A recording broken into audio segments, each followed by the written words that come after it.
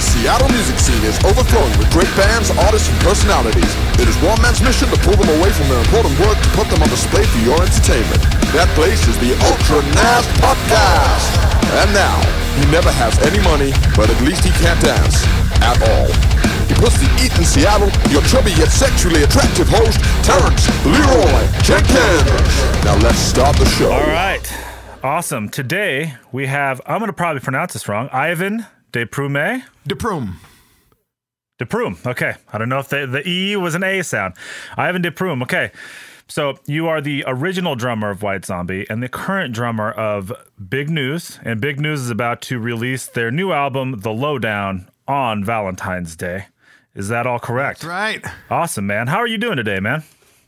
I'm doing good. I'm doing good. How about yourself? Good. You sound like you're energetic, man. I've never met you in person, so, you know, I see these pictures of this metal dude with this big metal mustache and stuff, you know. I know you're going to be so, like, upbeat. That's awesome. Yeah, I try to be, you know. I like to approach everything with energy so that I'm prepared for the unexpected, I guess, you know? Yeah, no. So tell us about the band, man. I read some stuff about it. I listened to that song quite a bit. I mean, it's really cool. It reminds me of like early mid-90s, like very artistic, and then it also gets really heavy and there's some noisy stuff in there. You're drumming on that, so it's got a cool vibe, man. Just tell me about how that all came about, how long it's been going on, and why release a new album. Well, it's band started off with Al Severia and myself. We were working on a different project, and that project wasn't working out too well, so we ended up just started jamming. We just decided to start jamming on some new material. And we're like, you know what? Let's put a new band together with this material, and we did. And we brought Mike Bell into the project, and Robert Keith Chum on bass, and everything fell together really fast. We released an EP last year, and began recording our full-length LP last summer. And over the last several months, we were finishing it up, mixing, mastered with Mara Applebaum, who's he mastered Faith and More's stuff, and the stuff sounds great. I recorded all the pre-production, everything happened out of my recording studio, Burning Sound Studios. So you did all the engineering, you did the drum sound, you recorded the vocals, everything. You had another guy mix it and probably another person master it. I mixed it, actually. Oh, you did the mixing. Okay, so you just had a mastering engineer go over it and levels and everything. Awesome. Yeah. And I'm really happy with the way everything came out. It's pretty phenomenal project. I'm really happy the way everything came together, and looking forward to these shows. We got a couple of shows coming up here. We're playing in Tacoma, Washington at the Java Jive.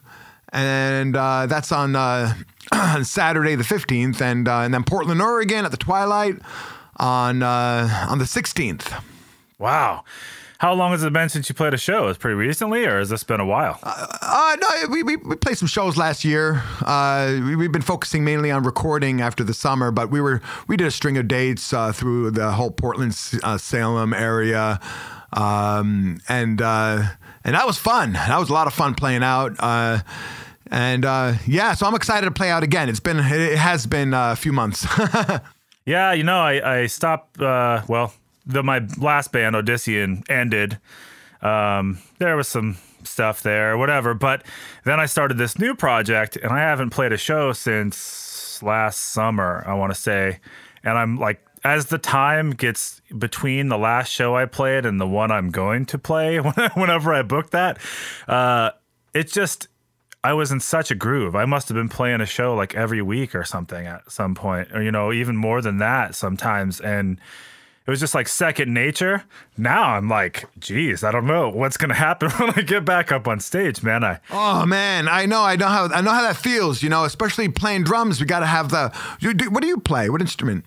I play, my main instrument is drums. In this new project, I'm doing vocals and guitar. not because I felt like I was, I'm not like the cliche person who felt like I was like not getting enough pictures. Nobody else was going to take the role of vocals, I guess, and I can't drum and do vocals. So then I was like, okay, I can play guitar and sing, so I'll just do that. So I got a really awesome drummer, and so now I'm not worried about that at all. But now I got to be in the front, and I haven't done that ever. Wow. Yeah, that's got to be a whole nother animal. I played guitar once and I got like really bad cotton mouth and like got really like nervous, and I was like, oh my God, I want to go play the drums again. So I've never been in the front of the stage, man. I've always been behind the kit. And so it's going to be a new experience for me. But yeah, I don't know, man. It's put the time between your last show and the next one. There's always that, the first song, like, yeah, and everything's going good, but that's not always how it happens.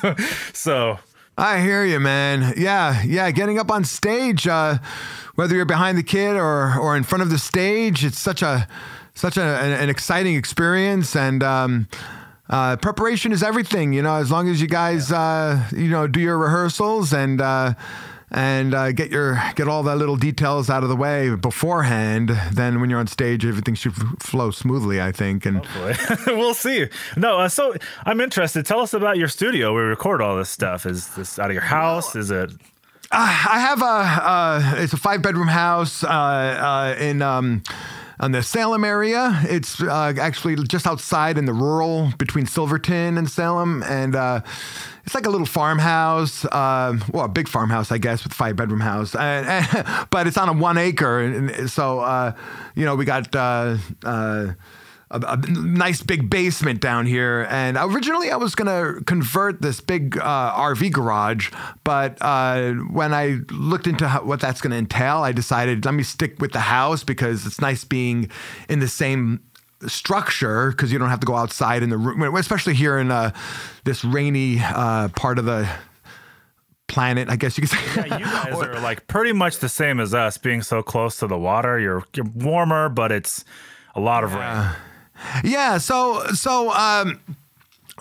a nice big basement, and I renovated the whole thing to have isolated rooms. So you have your big live room, control room, ISO booth, which is vocal booth, and so I used to host a radio show on KUFO called Metalopolis back in the days, and when they were under CBS Radio, and when they were bought out by Alpha Broadcasting, they tore down a bunch of stations. At the same time, I was building this basement, and there was tons of materials from these ISO rooms where they were recording, like acoustic panels and stuff.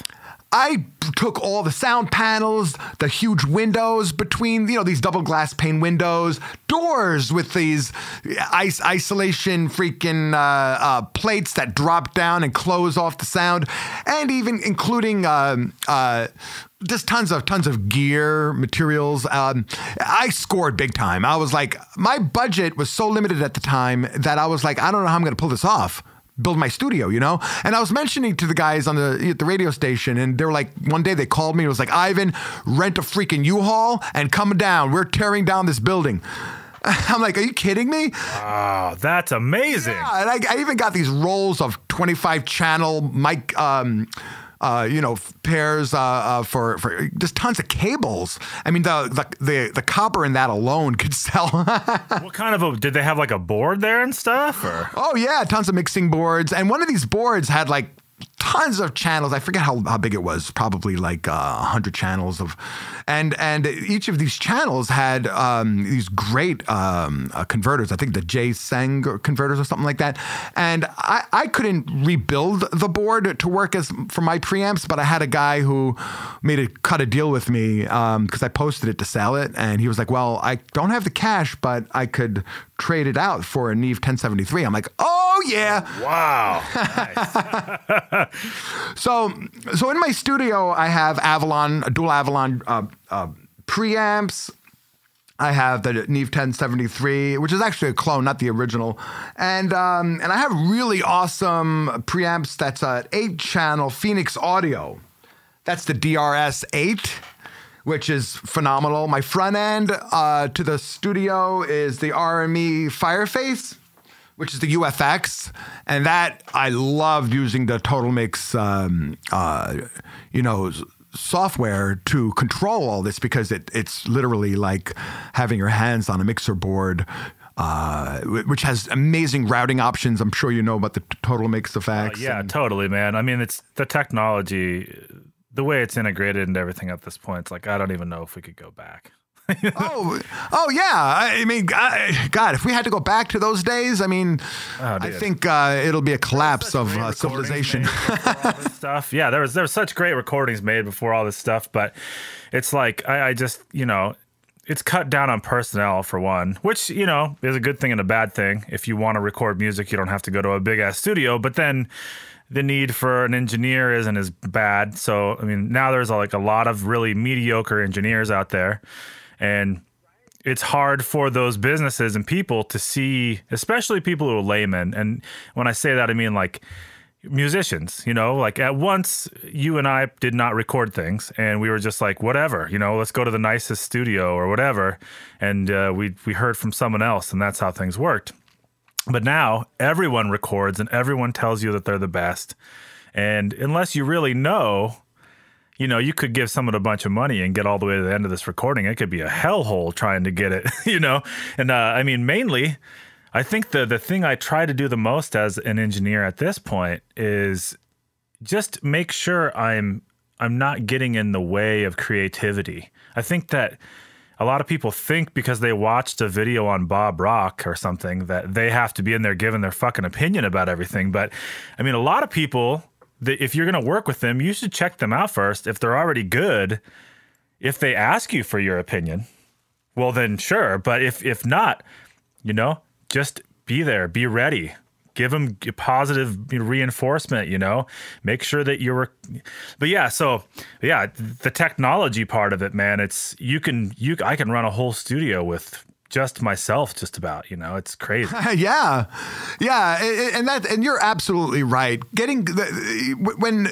Even though everything is so easy and quick, if you're not really experienced with the stuff, you're wearing different hats at the same time. So it could get in the way of creativity if you're having technical problems. And there's nothing like just being able to focus on just the song, like playing the song and the vibe of the song and being the actual musician, and not have to be the engineer and make sure the mic is in the right place, or make sure that your gain is not too high, or using the right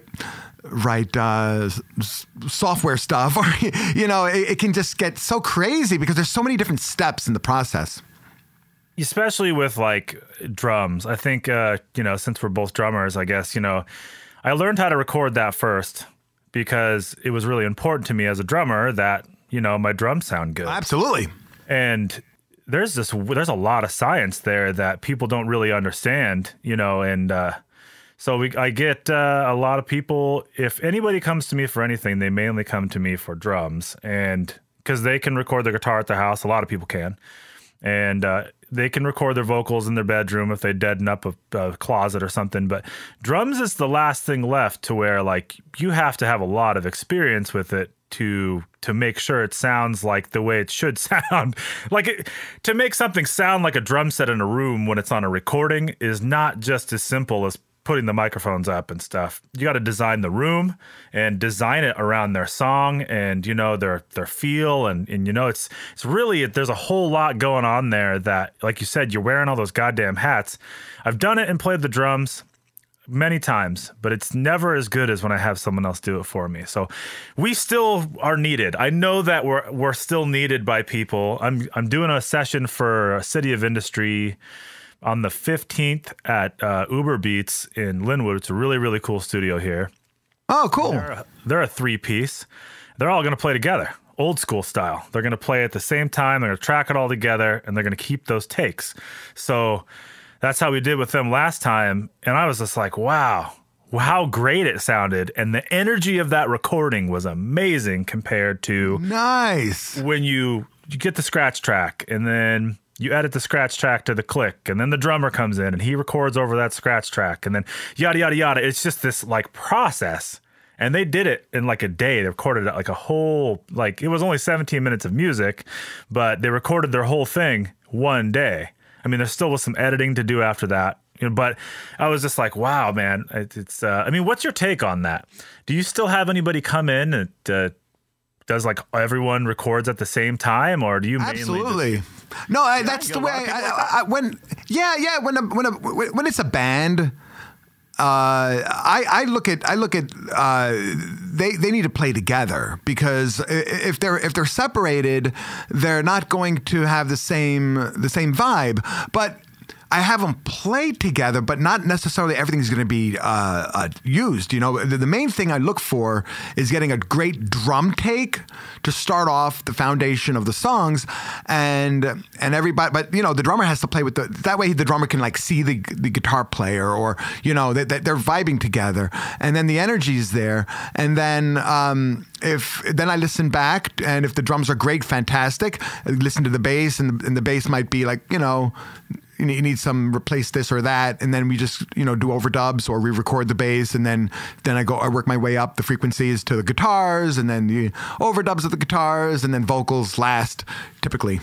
the source sound is going to be like a lot of the way it ends up sounding. You know, there's no magic button or magic knob, or, you know, even now with computers, if it's a bad vocal take, it's a bad vocal take. I mean, there's a lot you can do to it, but it's going to end up sounding so unnatural.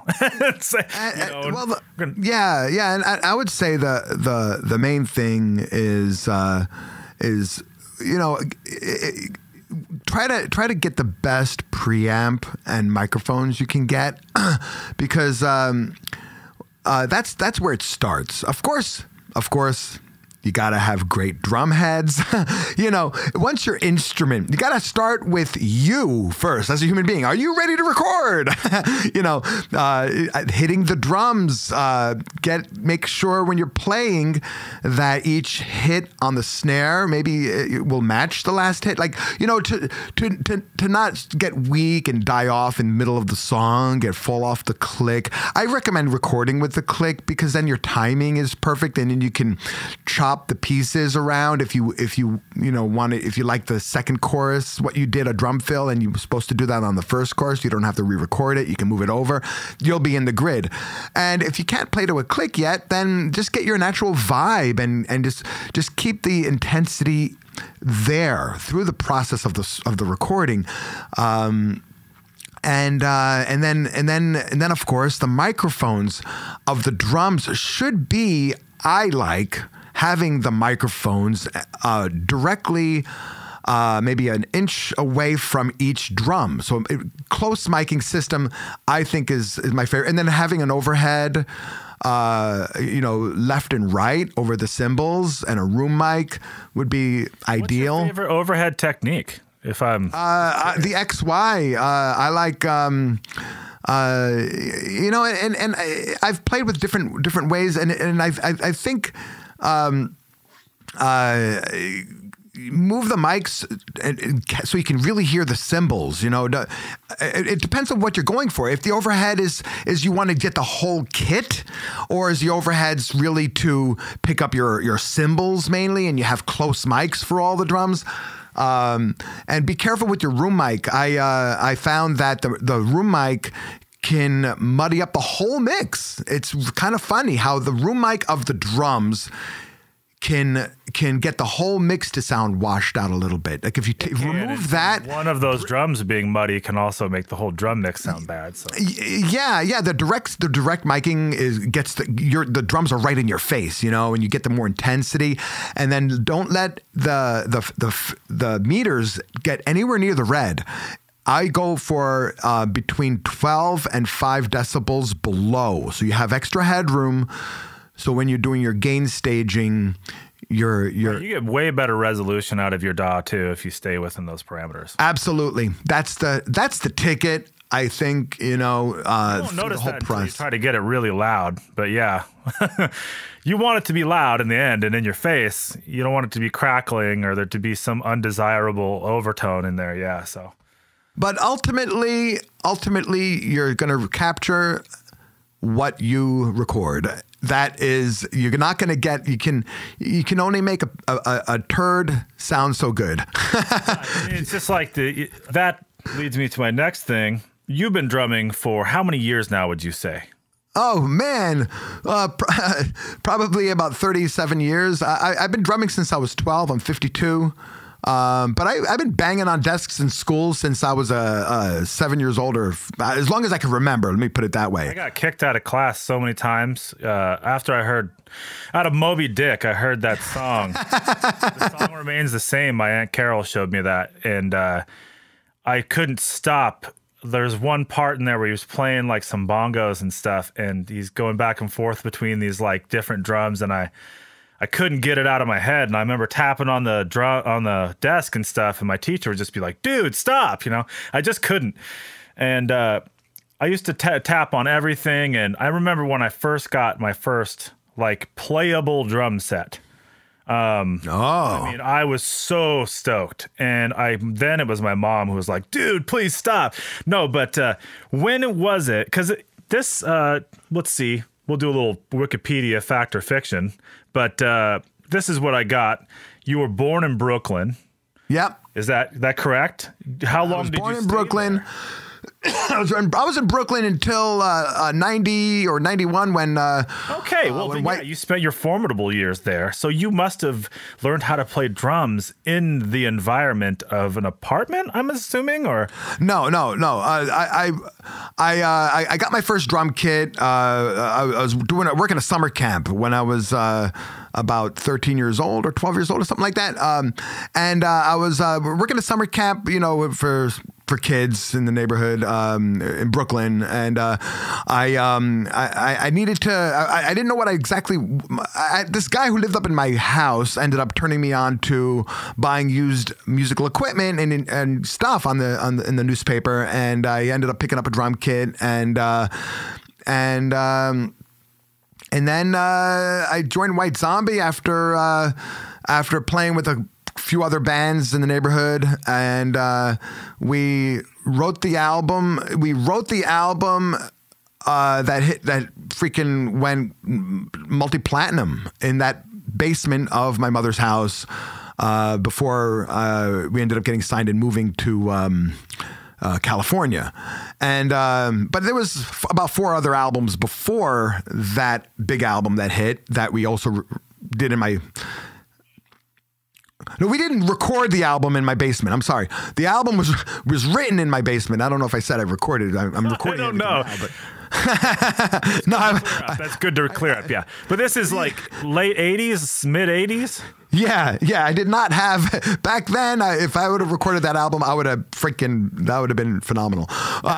Insane if you were able to do that. Yeah, no. So that was recorded at the record plant, 321 Studios in the old record plant in Manhattan, with Andy Wallace producing it. And oh wow. Yeah, that was a phenomenal experience, I got to tell you. It's a big name, yeah. Yeah. Yes, and we toured the United States several times, then we toured Europe, and then went back toured the United States again, Canada, I left the band in '92, and then got into recording after that. Before that, I was not doing recording audio. I was more interested in becoming other than, of course, being a drummer. I wanted to be a filmmaker. Oh, really? I was interested in becoming a director, doing movies and stuff, and I've done a little bit of that, dibbled and dabbled. My sister's an actress, and kind of teamed up with her on some projects back in the day, throughout my career.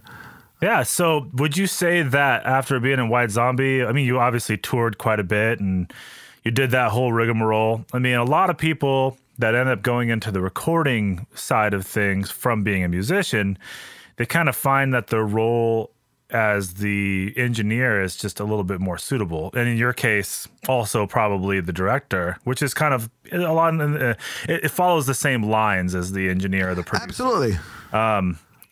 the touring life really isn't for everybody. It's some people are just built for it, but other people, it's just it wears on you. It conflicts with family life. It does conflict with if you tour a lot.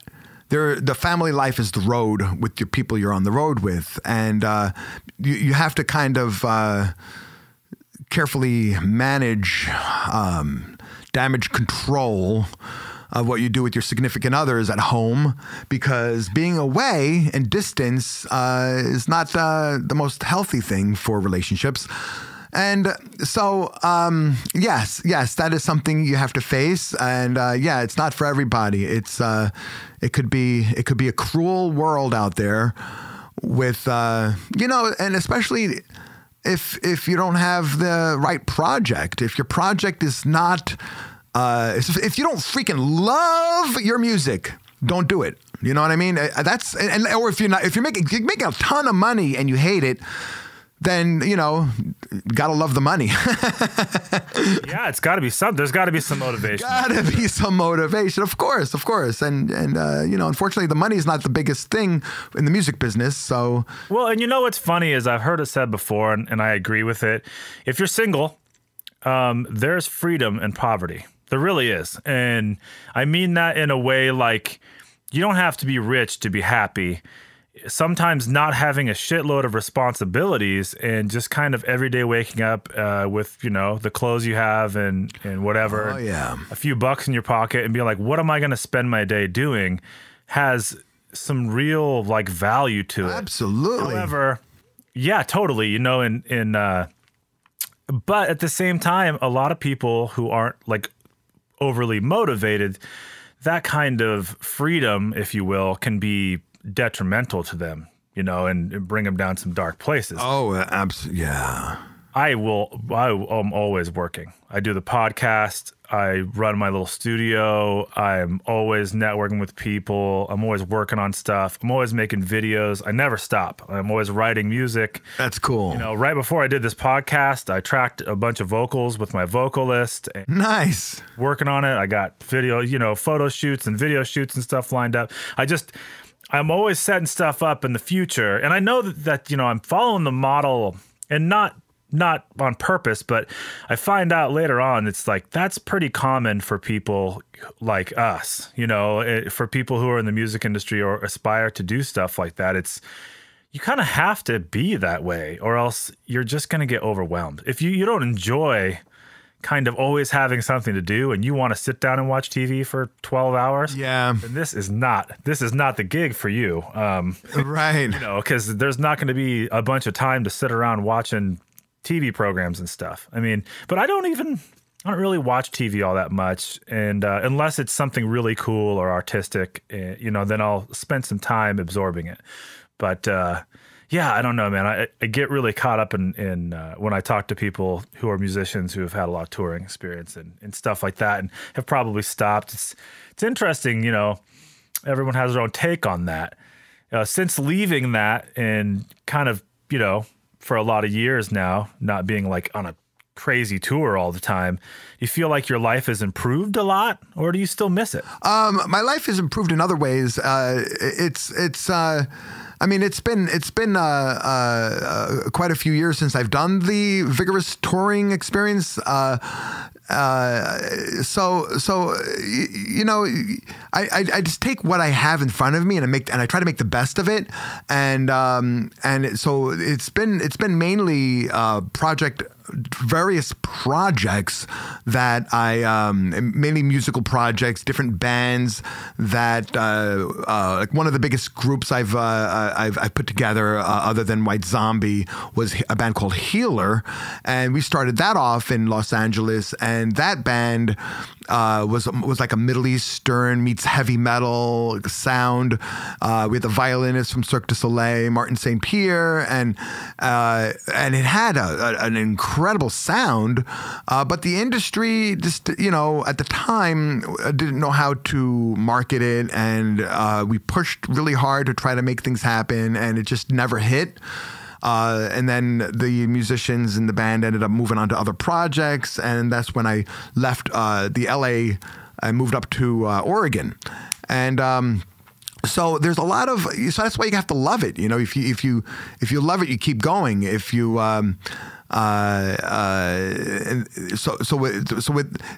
then of course I ended up meeting a woman who I ended up marrying and having children, and did the family life at the same time that band kind of fell apart. So I kind of shifted, going from trying to hit it again big in the LA scene, moving over to more of doing recording.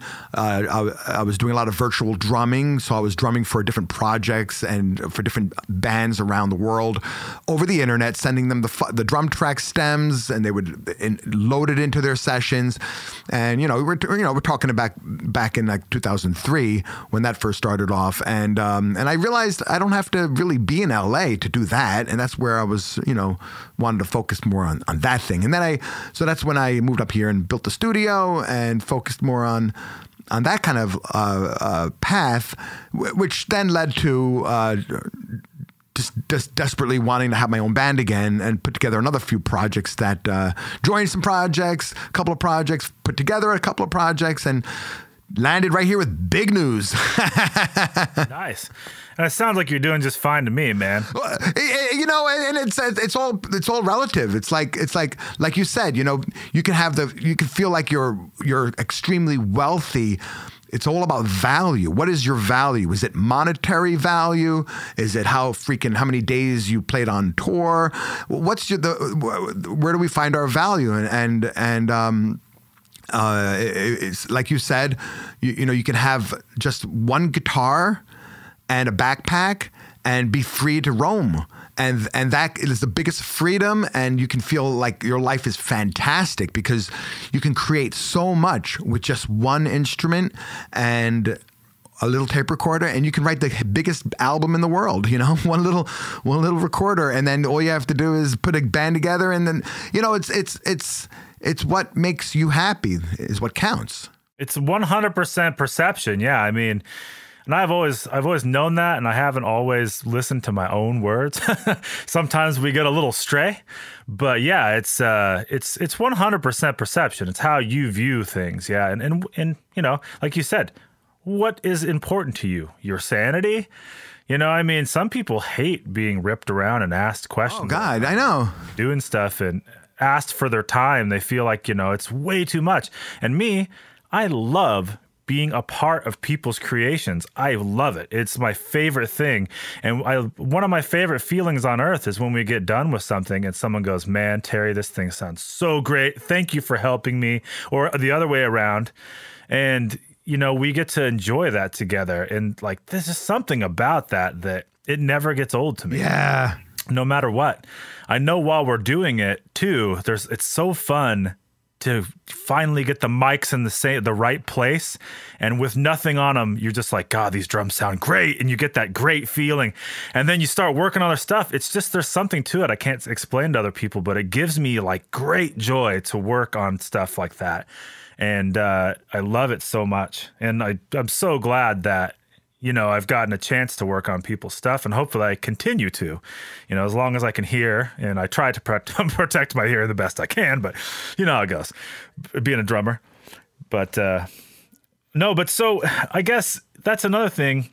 After all this time looking back, are you still extremely proud of what you did with White Zombie? Absolutely. Or is it... Absolutely. There's nothing in the world that can describe that, feeling when you just like generation after generation since that album's been released, there's like these movements of kids that discover that record and are just completely blown away by it, and it just moves me to experience like I get fan mail that people just are like, holy shit, that album's the greatest album in the world, and describing my drums and explaining to me what. Straight up. I haven't even gotten to that point yet, but we will get to that, man. That is, go ahead, keep going. Yeah.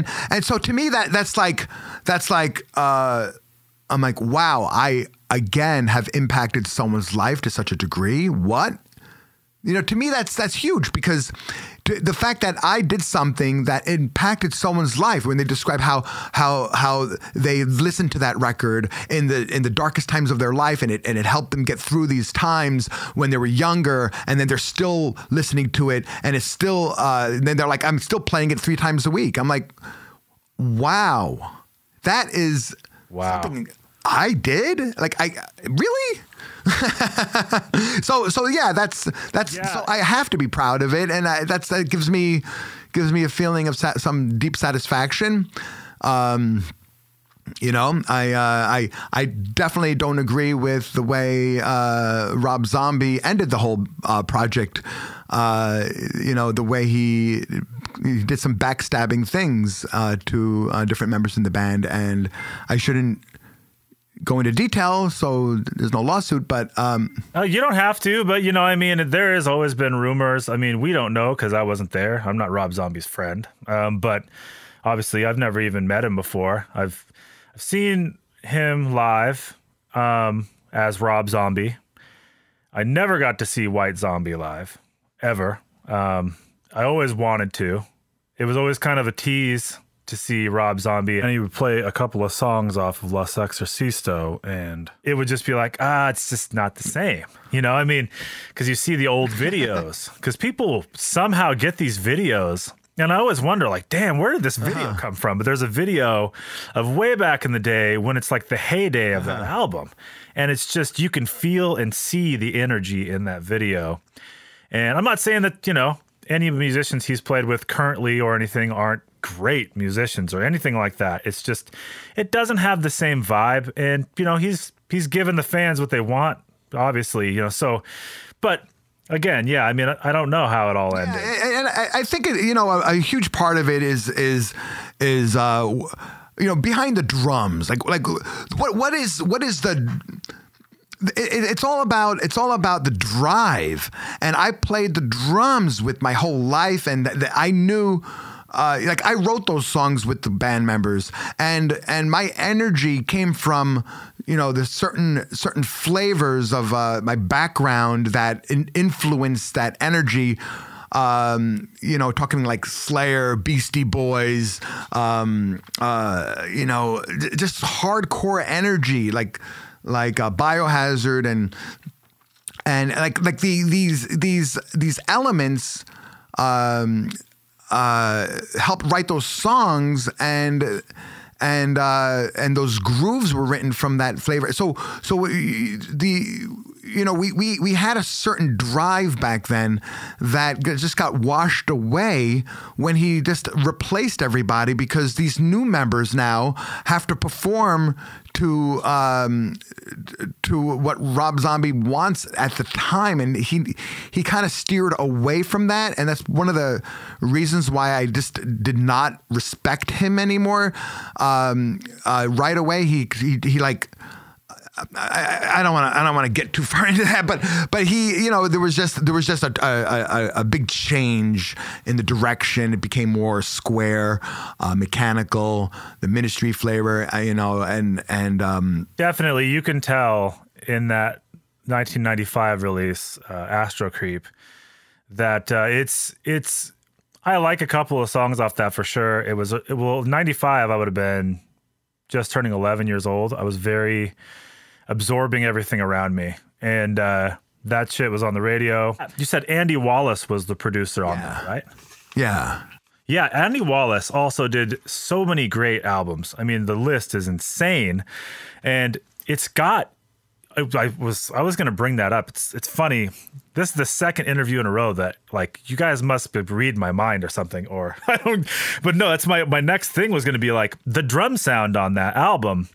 It's got the Andy Wallace sound.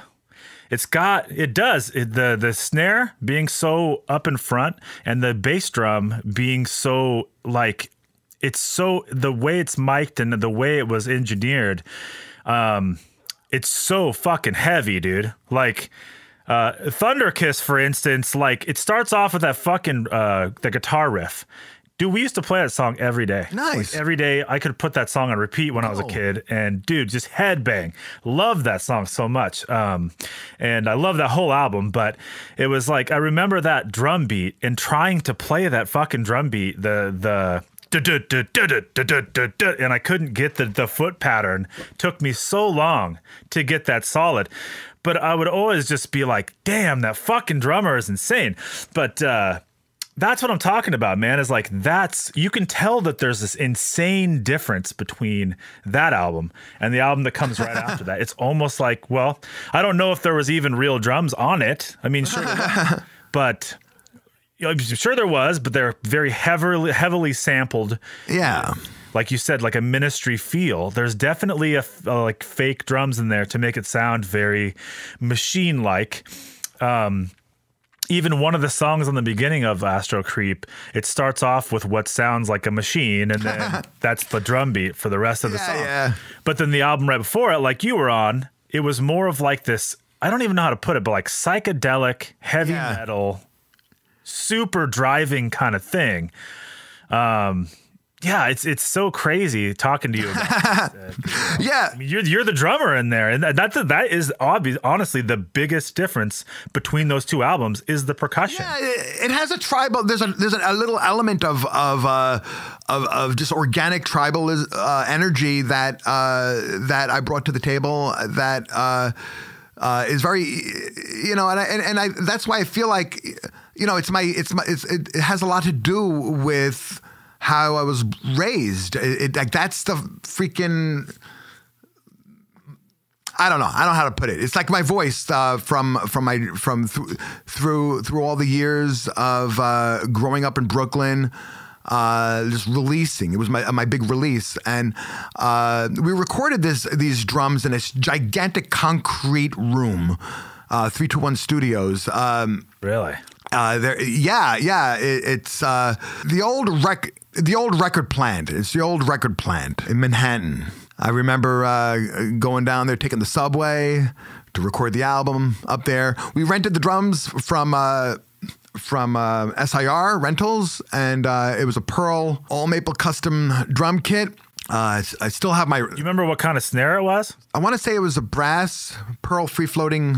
Want to say it was that. It's how many days or how many takes or whatever. How long did it take to get drum tracks that you and the band and the producer were satisfied with? It took probably a week or so. There's a couple of spots I had to punch in. Some songs just was real easy. Bam, I can go right through it. Some of them, because all of this was played to a click, and I worked with a click in pre-production and writing the songs, and that was one of the big changes that occurred from when, and I don't even know why I chose to start working with a drum click. But when we started writing these songs, I picked up one of those Roland SR16 drum machines, and to write these beats. You know, some of the beats when we would go to sometimes we would write in Shauna and Rob's apartment. You know, they were dating and from the early days, and we would go to their apartment because, you know, we would just be like low key, and I would on the drum machine I would play some beats. You know, I think that's how Black Sunshine was written. I was just doing this beat, and then Shauna would just start at a bass line. I actually have the original tapes from that rehearsal, and it was like I'm like, oh, that's not 4/4,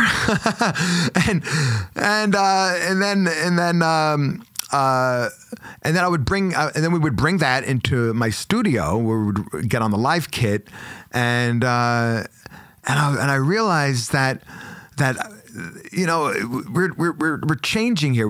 Our older music, we would create different tempo changes that were not as appealing. You know what I mean? Like certain sections would slow down, or certain sections. And I was like, wait a minute. we don't want to slow that part down. We want to keep it going, keep the drive, keep it going through the whole song, like a dance beat.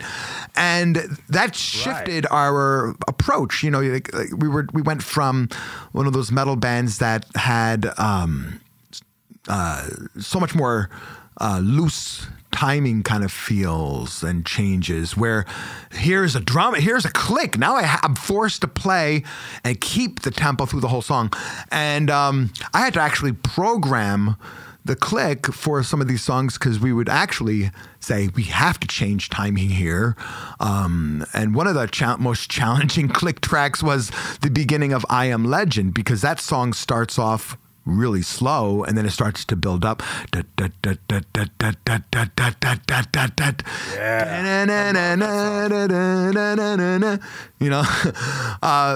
those riffs in that fucking album are insane. Yeah. And then I remember bringing the drum machine to the recording of the album, and I gave it to them. I'm like, okay, here's all my templates for the songs. Did you play to a click live then? No. So when you went to go play live, you just didn't use it? Yeah. We dropped the click for the live shows, and we had someone just running the samples, actually the sound. Oh, yeah, because I was going to ask that. So you didn't have like a tape playing in the background that you had to follow. No. You had someone cueing our driver / tour manager / sound man / sampling guy triggered the samples behind the board. Thank you for him. That's awesome. Yeah. And then I had a couple of childhood friends that were, actually just one, who this guy, Greg Skork, an awesome friend of mine from back in the early days. He always went on the road with us up until I left the band. He was one of the loaders of the gear and stuff like that. And we had another guy who was my drum tech, and we had another guy who was guitar tech. And then we had Ted Keedick, who was our tour manager. And he would trigger the samples behind the mixing board for the shows. Yeah, good stuff, man. Yeah, no, that's so amazing, man. I don't even know, what the musical soundscape of that time was. It's really strange. I mean, I don't want to keep talking about it forever, but how White Zombie fit into the scheme of rock music in 1990, 1992, in all those, because grunge had just exploded. Yeah. And there was this whole other thing going on. And then there was a few bands kind of still that had their own thing going on. And White Zombie was definitely one of those bands that had their own sound and was not grunge. It wasn't like, death metal, and it wasn't, Metallica. It was like its own thing. It was heavy. It was groovy. Like you said, very driving, very drum driven stuff. And, Rob's vocals on that stuff was really like nothing else anybody else was doing. Plus the influence of what was like horror movie kind of stuff. It's just, there was a lot going on there. And even before I heard the album, I remember just flipping through the pages of the CD cover and just being like, what the fuck, man? There's like so much cool shit in there. But that just incredible album. Glad Dad would talk to you about that. I always had those questions about that, man. It's so crazy. Thank you. And we had no idea we were going to be big. We thought we sucked, because we were not like other bands at the time, but for Les Exorcisto, that album, I finally felt like we had something special. But leading up to there, I was desperately wanting to be more metal, and we were just a lot of noisy stuff. We had a lot of, we had our own drive. I don't know if you ever heard their earlier previous releases, but there were definitely different personality in all of those albums and songs. And, but we always stuck to our guns, because we were like, fuck what they think. We're gonna stick to our guns here and keep pushing forward, because we believe in ourselves. And so when I say, I thought we sucked, because we were not like everybody else. Yeah, but look how that ended up working out. And I didn't want to be like anybody. I didn't want to wanted to fit in. I wanted to fit in, but I didn't want to be like, you know what I mean? Like it's there's not enough of that now. There's just not enough of that now. I was on the cusp of when that all changed.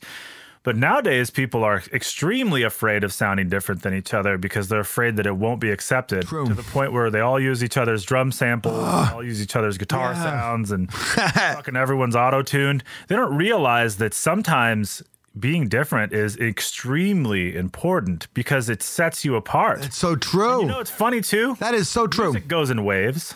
Every That's right. 10 years or so, if you just stick your heels in the sand, you probably will end up riding a wave somehow. True. Yeah. I've heard it 1,000 times, but if you just keep doing what you're doing, someone's going to hear it that we'll support you. But yeah, I mean, yeah, I think around 2000, around that time, the year 2000, it really took a dive down in individuality. It used to be a time when you turn the radio and from the first fucking guitar riff, you could tell who it was just because of the way it sounded. Nowadays, I used to think it was because I was getting older, but I don't know. It's tough to sound different, when what kids want to listen to is they want the same thing. Absolutely. Everyone could take a lesson from that for sure. So I just had a couple more questions. Okay. So we got bonus questions. I always ask craziest tour story. And you can make it as short or as long as you want, but you went on tour with a lot of great bands. What's a crazy tour story that you end up telling at the fan reunion? Oh, man. I have a few of them. One of them, we were doing a U.S. tour, and we had a show in Vegas, and we pulled in, and we met with the guy. He was like, okay, follow us. He took us out into the middle of the desert, and there was this big freaking party, a bonfire, and there was this big drainage ditch. And it's like, okay, the stage is down there, keep going.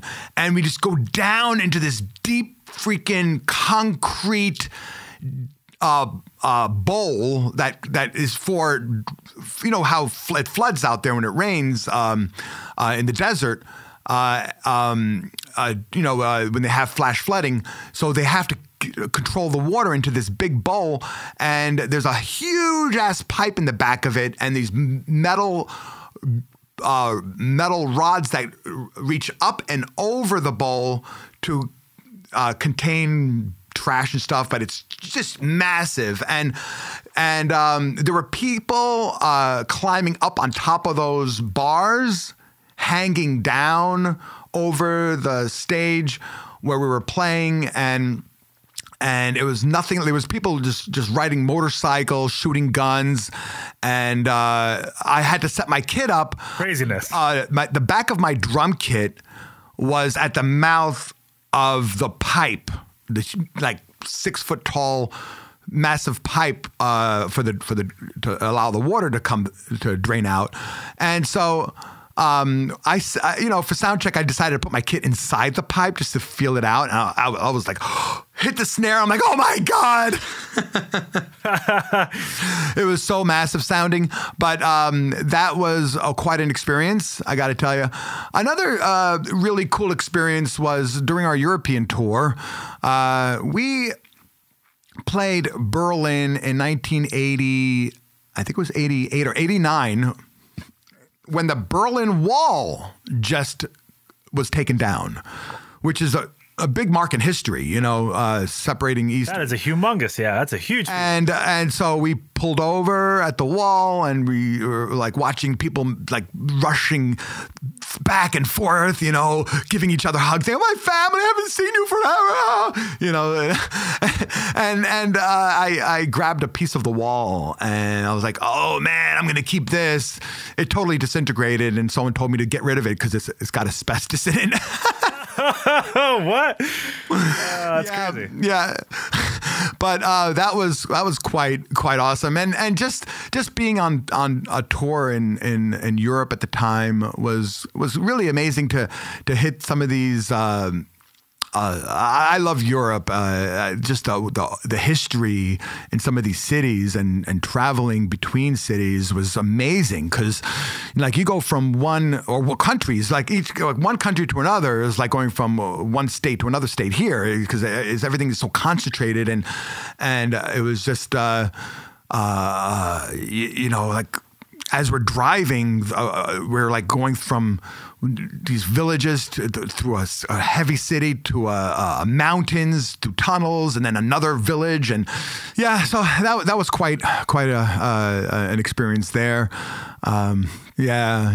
Another experience was Pantera. I backstage Pantera show. I was going to ask that, but I didn't know. I was going to let you bring it up if you were going to bring it. Did you tour with Pantera? I didn't tour with that, any big tour. We played a couple of shows, and that was pretty much it. We played a bunch of shows. So you hung out with Dimebag. Yeah, but I left before the big Pantera tour. But I got to tell you, man, meeting Dimebag Darrell and hanging out, they were so awesome. And backstage parties, it was crazy. Playing some of these big shows, nothing like it. It was. I love the sound check when you're hitting the drums and getting the vibration of the whole room and. Yeah. Right. Yeah. So you guys played in Berlin. Did you guys play the Monsters of Moscow? Am I? But that was after I left the band, I believe. Yeah. Monsters of Moscow. I would have liked to play that show. If anybody out there wants to check out my new stuff with Big News, please visit bignewspdx.bandcamp.com.